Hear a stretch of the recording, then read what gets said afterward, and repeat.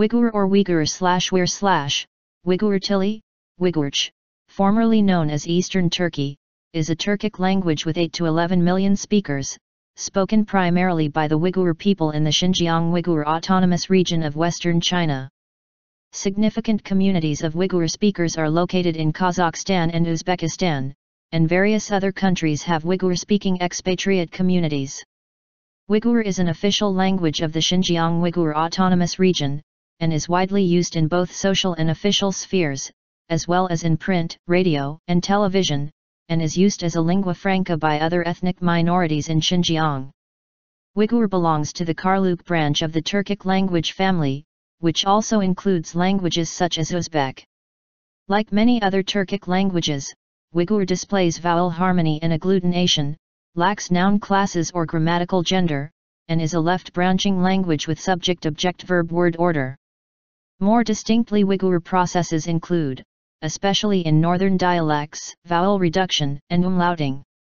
In addition to influence of other Turkic languages, Uyghur has historically been influenced strongly by Persian and Arabic, and more recently by Mandarin Chinese and Russian. The Arabic-derived writing system is the most common and the only standard in China, although other writing systems are used for auxiliary and historical purposes. Unlike most Arabic-derived scripts, the Uyghur Arabic alphabet has mandatory marking of all vowels. 2 Latin and 1 Cyrillic alphabet are also used, though to a much lesser extent. The Arabic and Latin alphabets both have 32 characters. The Middle Turkic languages are the direct ancestor of the Karluk languages, including Uyghur and the Uzbek language. Modern Uyghur is not descended from Old Uyghur, rather, it is a descendant of the Karluk language spoken by the Karakanid Khanate. Western Uyghur is considered to be the true descendant of Old Uyghur, and is also called Neo-Uyghur.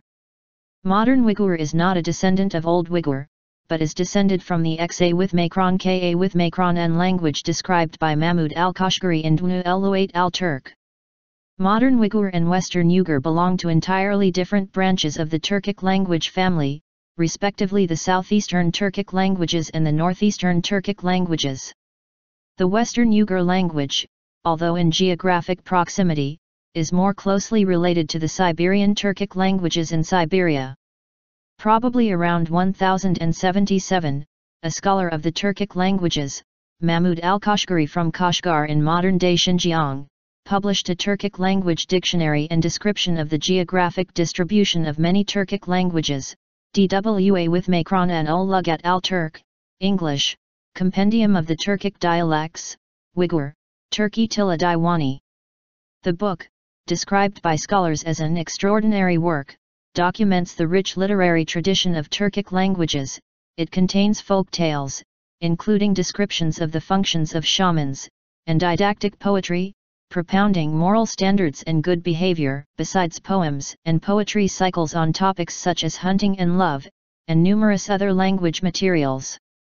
Middle Turkic languages, through the influence of Perso-Arabic after the 13th century, developed into the Chagatai language, a literary language used all across Central Asia until the early 20th century. After Chagatai fell into extinction, the standard versions of Uyghur and Uzbek were developed from dialects in the Chagatai-speaking region, showing abundant Chagatai influence. Uyghur language today shows considerable Persian influence as a result from Chagatai, including numerous Persian loanwords. Robert Barclay Shaw and Christian missionaries such as George W. Hunter, missionary, Johannes Avitaranian, Magnus Backlund, Nils Frederick Uyghur, Father Hendricks, Joseph Masrauer, Anna Masrauer, Albert Anderson, missionary, Gustav Albert, Stina Martinsson, John Tornquist and Gostereket studied the Uyghur language and wrote works on it. Robert Barclay Shaw wrote in his book that it was Europeans at his time who called the language Uyghur, while the native inhabitants of Yarkand and Kashgar did not call it by that name and only called it Turkey, and Shaw wrote that the name Uyghur was a misnomer when referring to Kashgar's language.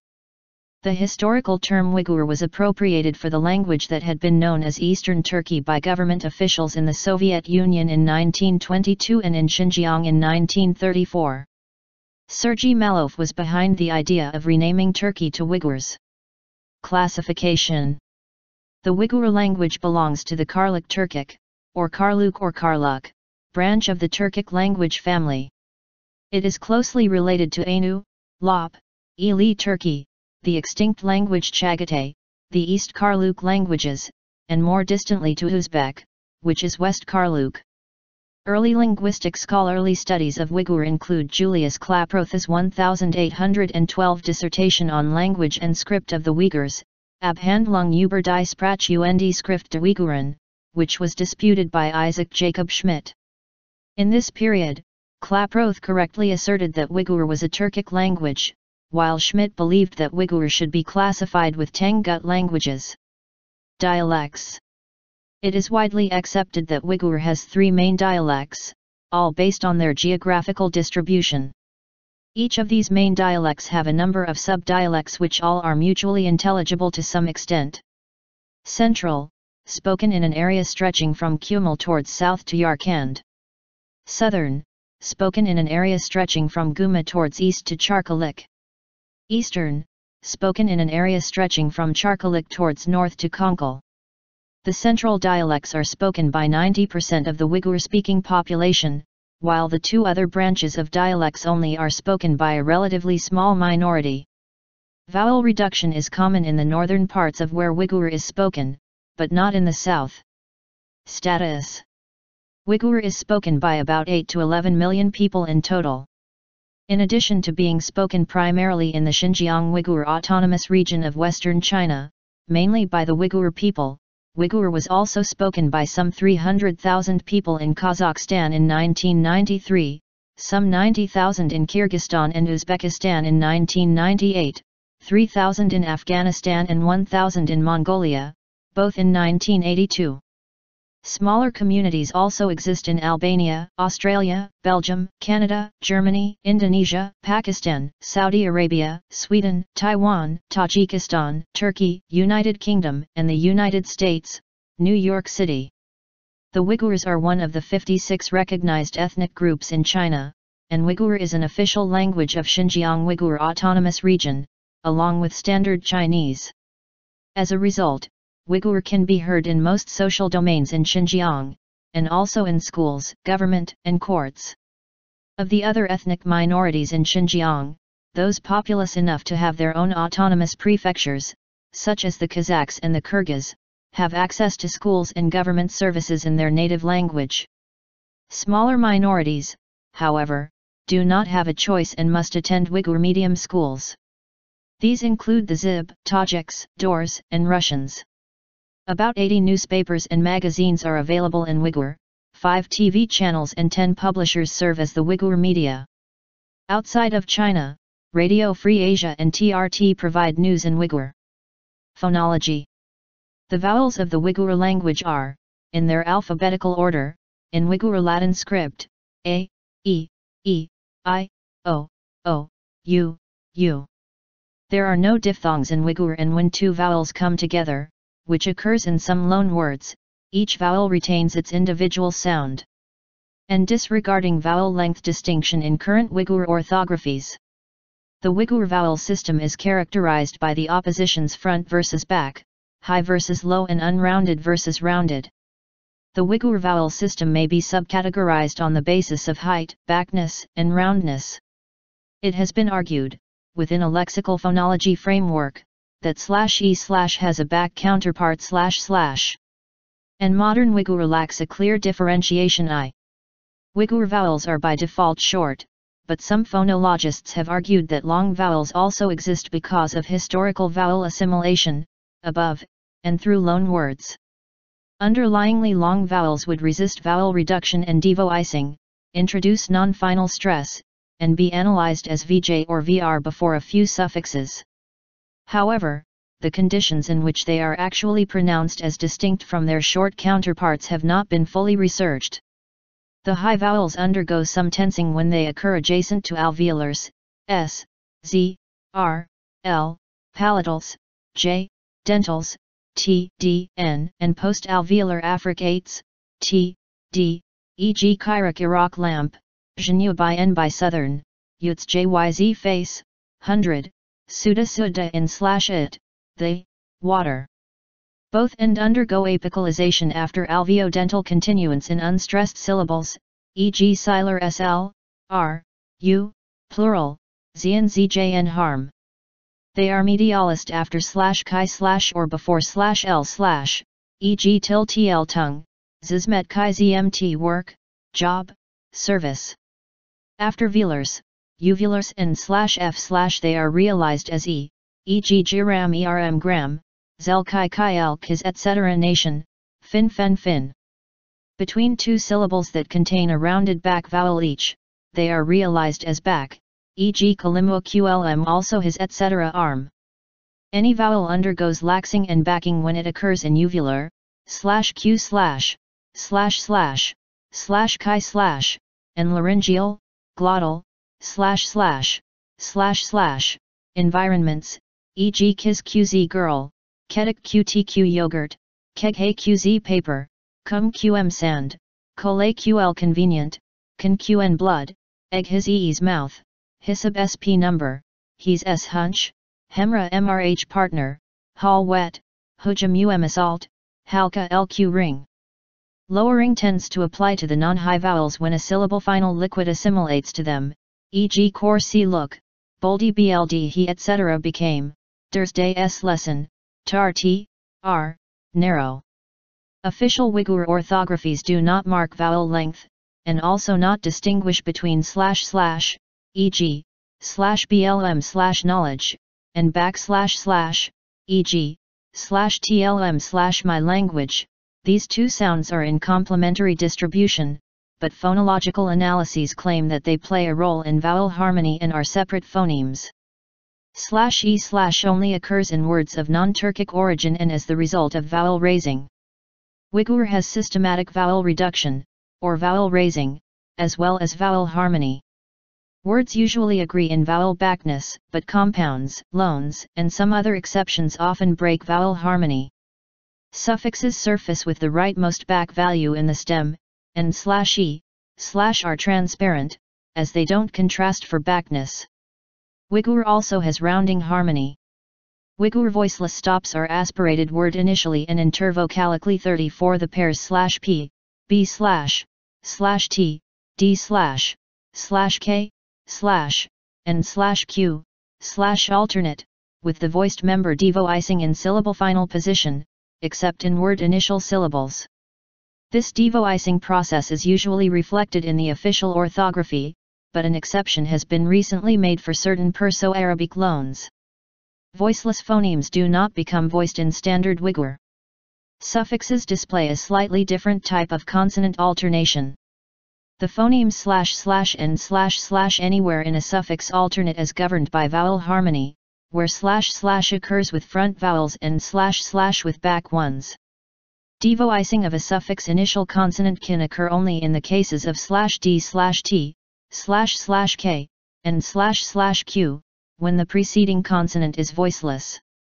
Lastly, the rule that /g/ must occur with front vowels and // with back vowels can be broken when either k or q in suffix initial position becomes assimilated by the other due to the preceding consonant being such. Loan phonemes have influenced Uyghur to various degrees. /d/ and /chi/ were borrowed from Arabic and have been nativized, while // from Persian less so. /f/ only exists in very recent Russian and Chinese loans, since Perso-Arabic, and older Russian and Chinese, /f/ became Uyghur/p/. Perso-Arabic loans have also made the contrast between /k, and /q, phonemic, as they occur as allophones in native words, the former set near front vowels and the latter near a back vowels.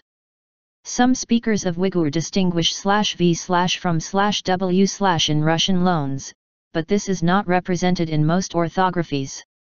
Other phonemes occur natively only in limited contexts, i.e. /h/ only in few interjections, /d/, // and // rarely initially, and /z/ only morpheme final. Therefore, the pairs *t, d/, */ and *s, z/ do not alternate. Phonotactics. The primary syllable structure of Uyghur is CV, C, C. Uyghur syllable structure is usually CV or CVC, but CVCC can also occur in some words. When syllable coda clusters occur, CC tends to become CVC in some speakers, especially if the first consonant is not a sonorant. In Uyghur, any consonant phoneme can occur as the syllable onset or coda, except for / which only occurs in the onset, and // which never occurs word initially. In general, Uyghur phonology tends to simplify phonemic consonant clusters by means of elision and epenthesis. Since the beginning of the literary tradition of Uyghur in the 5th century, it has been written in numerous different writing systems and continues to be. Unlike many other modern Turkic languages, Uyghur is primarily written using an Arabic alphabet, although a Cyrillic alphabet and 2 Latin alphabets also are in use to a much lesser extent. Unusually for an alphabet based on the Persian, full transcription of vowels is indicated. Among the Arabic family of alphabets, only a few, such as Kurdish, distinguish all vowels. Uyghur is an agglutinative language with a subject-object-verb-word order.